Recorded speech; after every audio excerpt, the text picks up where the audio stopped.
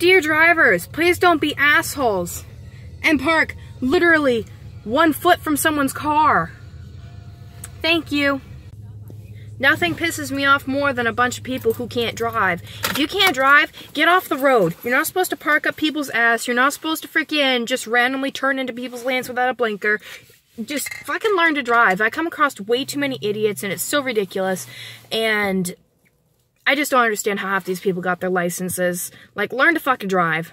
Seriously, or get the fuck off the road. Oh, and let's not forget, learn how to park.